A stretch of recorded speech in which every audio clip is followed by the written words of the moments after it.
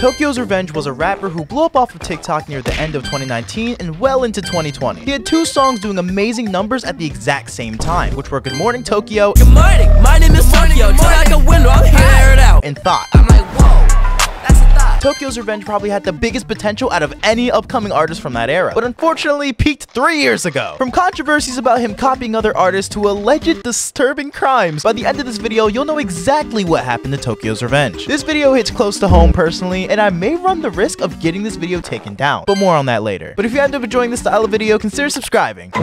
Tokyo's Revenge got his initial start on SoundCloud, Want a break from the way before he blew up off of TikTok. His songs Yes Indeed Freestyle, Brand new bitch on both knees, she gonna suck my dick but with no teeth. Midnight, Happy single midnight. and one of my personal favorite songs from Tokyo, Cowboys and Aliens. Yeah, how on the pussy, told a bit, giddy up, go on my sex tape, it's the next video. So I told the bitch you were bad like a billy goat. Gave him a huge look in the underground scene. Tokyo would then drop a double-sided EP called Midnight, with only side B making it onto streaming services. But little did Tokyo know, this EP would change his life. As we mentioned in the intro, Good Morning Tokyo and Thought were the 2 songs that blew Tokyo into the mainstream. Good Morning Tokyo reminded a lot of people of XXXTentacion, which would land him even more clicks due to the controversy around this comparison being so close to the recent death of X. And to be honest, I never really thought Tokyo was a clone. He was definitely inspired, but definitely had a talent of his own. With that, Tokyo saw the hype and immediately capitalized on the success by dropping his songs Gotham, What the fuck is you talking?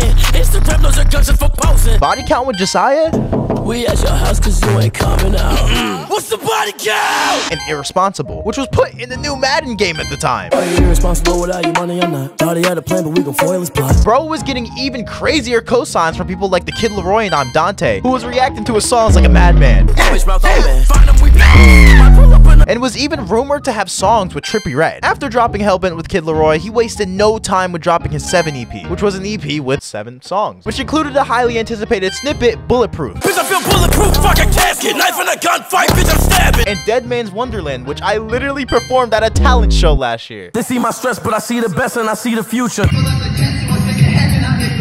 Like Martin Luther, I had a dream, then I go pursue it. The only thing I wanna do is make my fucking music. To say this man was talented will be a goddamn understatement. He'd eventually drop his Lilium EP with features from The Holiday and fucking 24K Golden. 2021 could have been the year we saw Tokyo reach a success he'd never had before. But little did we know, Tokyo was allegedly doing some very illegal things under everybody's noses.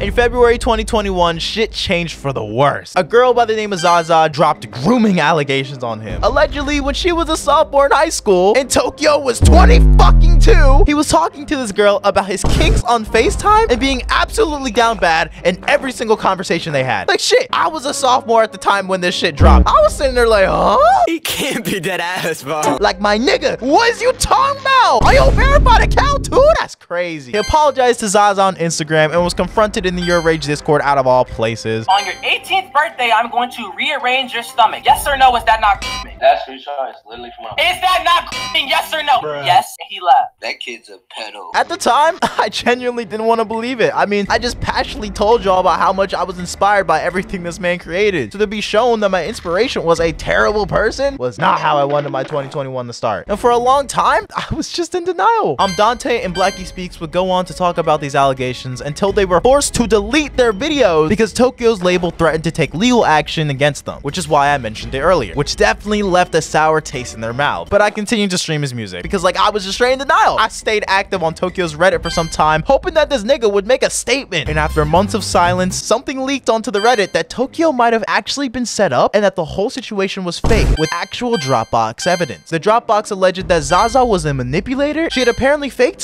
sides and overdosed for attention and was actually caught screenshotting Tokyo out of context. She even lied about the age difference. Charges were never pressed against him, and the members who were exposing Tokyo in that Discord were actually exposed to be doing the exact same thing they accused him of, and they were potentially paid off to set him up. There was an alleged setup that Tokyo's close collaborators were being paid to turn against him. It was fucking insane, and Tokyo's Revenge would eventually start poking his head through the crack and would finally start speaking on the allegations damn near 8 months later. Tokyo released a very vague response to the allegations, which literally addressed nothing. But a snippet called Malcolm in the Middle had been surfacing online for a few months, which was a song where he actually talks about the situation and had lyrics dissing Josiah. You niggas pump, bitch, I'm laughing, especially so, cause I had love for you, it's tragic. I'm Dante. And his close producer friend, Matthias Tyner. could catch a dick to an open mouth. People didn't think this song was gonna drop due to it being a direct response to the controversy. Dante and Tokyo were even posting each other on their stories again, so I thought everything was good again. On January 7th, 2022, In the Middle dropped and marked the return of Tokyo's Revenge. As a fan, I thought I did a great job staying loyal to the artist who had been put under so much fire. I felt good sticking to my gut in this situation. I thought I was finally gonna be able to witness the comeback of Tokyo's Revenge, but unfortunately, in just a few short months, that fantasy of mine was shattered completely.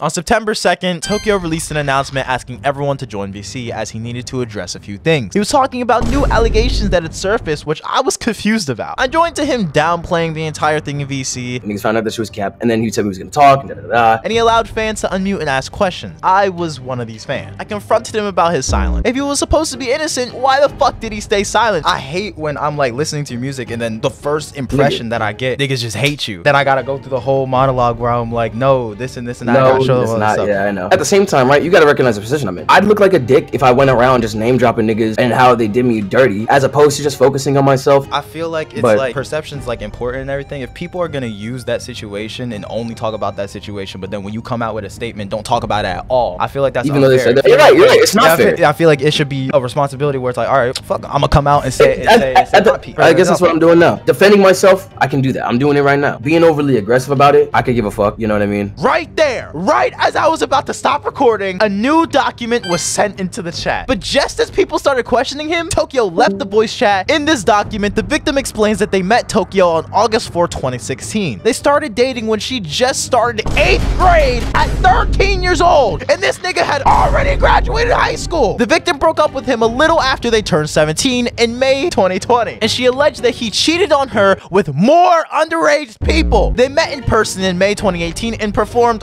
sexual things that I don't even want to fucking repeat. They had phone sex, masturbated with each other on the phone, and he had underage of her on his phone. There were even more allegations of him apparently having relationships with 6 other minors. What the fuck? It's a lot of shit with a lot of evidence backing it up, and you can pause the video if you'd like to read the full thing. I just wanted to make a video about this because I felt like other videos talking about this topic didn't include most of the information I put here. He still continues to make big moves like getting his music put in movies like Assassin and fucking Morbius of all things, but is yet to firmly give a justified response to any of this shit. This story was told from my perspective, a fan who just wanted to support their favorite artist during their toughest time. I'm sure many fans have been in this awkward position before. I don't support or endorse anything that Tokyo's Revenge has done or will probably repeat in the future, but I don't want to leave this video off on a sad note, so if you'll excuse me.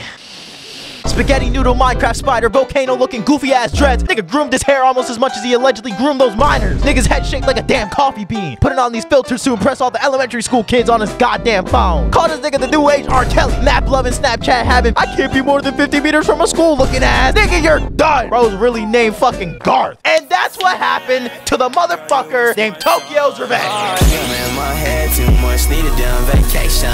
You don't gotta check on me, cause what I can shoot a girl, I'm A1. Shawty finna hit the crib, told the bitch drop her location.